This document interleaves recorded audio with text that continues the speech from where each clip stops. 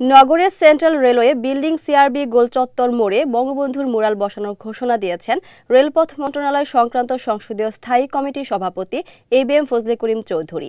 দুপুরে বঙ্গবন্ধুর মুরালটি স্থাপনের জায়গা পরিদর্শনকালে এ ঘোষণা দেন তিনি।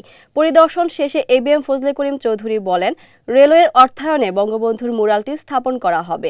এতে নতুন প্রজন্ম বঙ্গবন্ধু সম্পর্কে জানতে পারবে বলেও জানান তিনি।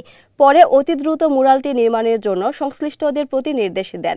এ সময় উপস্থিত ছিলেন রেলওয়ের মহাব্যবস্থাপক নাসির উদ্দিন আহমেদ, প্রধান প্রকৌশলী সবুক্ত গিন, প্রধান ভূসম্পত্তি কর্মকর্তা ইশরাত রেজা সহ ঊর্ধ্বতন কর্মকর্তারা।